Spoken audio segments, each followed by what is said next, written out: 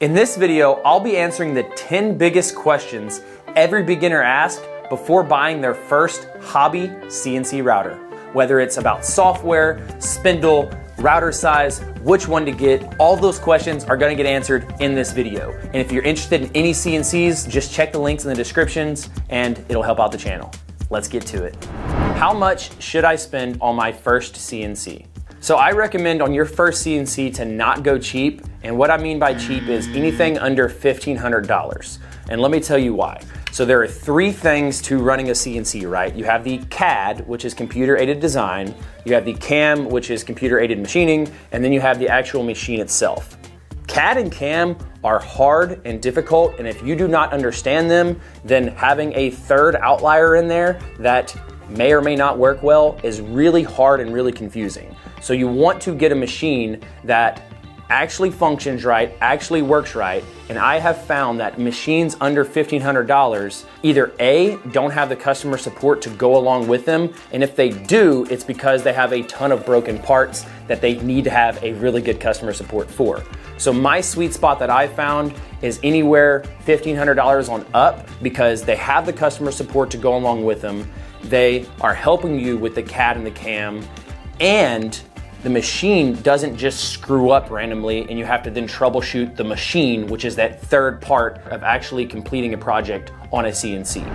What size CNC should I get? So the size of your CNC will depend on the size of your work area, but at a minimum, you need it to be a 2-foot working area. I say at least a 2-foot by 2-foot. Anything under that, you're gonna be very limited on the projects you can do.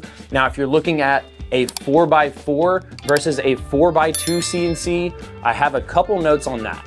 And so a lot of people get a 4x4 CNC because they think they're gonna do a lot of sheet goods, it'll do a half a sheet of plywood, and you'll be able to do a lot of cool projects on it.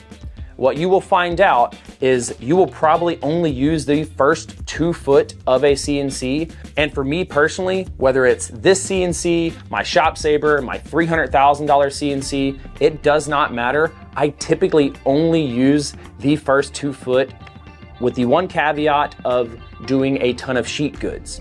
Now, if you're doing a ton of sheet goods, you probably need a vacuum table because there's no good spot to hold that down on. And so if you're really deciding between a 4x4 and a 4x2 foot CNC, and let's say you have the space, I would say go bigger if you have the space, but if you do not have the space and you're really trying to squeeze it in there, a 4x2 is not a bad option because 90% of the time, 95% of the time, you're only going to use the first 2 foot. So if you are tight on space, a 4x2 is a great option. If you're not tight on space, I say always go bigger when you can because why not? Should I get a spindle or a router? Well, this answer is going to depend on what you're doing with your CNC. A spindle is by far better than a router in all facets except the price. So spindle is going to be more expensive, but it's going to last a lot longer than a router, and it's going to be more precise and more rigid. So if you're not using your CNC a ton and you're not doing very complex projects, a router is going to do just fine. But if you're using it a lot, what happens is that router is going to burn up 2 or 3 times over, and you end up spending what a spindle would have cost. So a spindle is better, but it's more expensive from the rip. If you plan on using your CNC a lot, I would get a spindle. If you don't plan on using it a lot, get a router. So what add-ons and accessories are the most bang for your buck? I would say any type of bit setter is really nice to have. A touch probe if you do plan on using it. Fourth axis, it's quite expensive and you're probably not gonna use it as much as you think. An automatic tool changer is super nice to have, but it's very pricey and it's not utilized as much as you think unless you're doing big production runs with multiple different bit changes. And laser modules are nice to have, but you can always get that after you get your CNC in and stick it on the side. I would not get it when you're first buying one. And the last one is a vacuum table. So should you get a vacuum table CNC? Honestly, for a hobby type CNC, a T-slot is going to work just fine. You do not have to start off with a vacuum table, with the one caveat that if you are running a lot of sheet goods and plan on running a lot of sheet goods, a vacuum table is an absolute must. But if you do not plan on that and you're gonna run them every once in a while, do not get a vacuum table. How long is the learning curve for the average Joe? So short answer to this question, if you do not come from an engineering background, is about 3 months. Now let me explain why. So once again, there's 3 different facets to running a CNC. You have the design, the machining, and the machine itself to figure out where to click go, how to hold down jobs. The easiest thing to learn is the machine itself. That's why I say you need to get a little bit more expensive CNC to make that as easy as possible. So you'll learn how to clamp, you'll learn how to home it, you'll assemble it, which takes about 8 hours, and all is good there. The next thing you'll learn is a little bit of designing. Now you're not going to master the designing side. I still don't know it, and I've been doing it for 10 years, but you will learn how to draw squares and circles and type out your name. Now the last thing that takes forever to learn is the cam part, right? And that is, what toolpaths do I use? What bits do I use in what circumstance? And I will tell you that just comes with time, because I'm still tweaking stuff and learning how to machine stuff properly, and I've been in it 10 years. If you already own a CNC, comment below the mistake you made when buying a CNC so others don't repeat it. That way everybody can learn, not only from this video, but from you guys.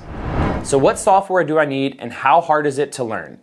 So there are a ton of different softwares out there, and if you already are pretty good on a computer, SketchUp, Fusion 360, Easel, all of those are going to be good for you to operate on. Some are free, some are paid.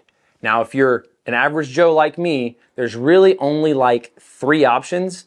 One of them is Carbide Create, and that one's going to be absolutely free. It comes with every Shapeoko, and it is a good thing to learn on.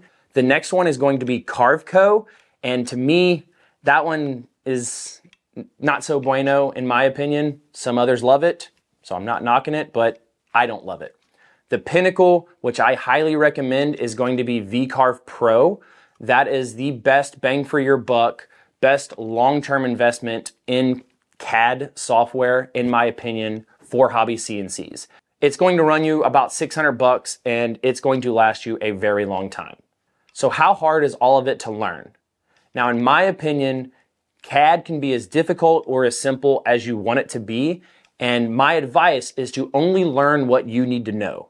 I've been doing CNC for 10 years and I still have no idea how to 3D model. I don't know how to work on Fusion 360. I don't know Easel. I don't even know how to 3D model on Vectric or Aspire or VCarve Pro, anything like that.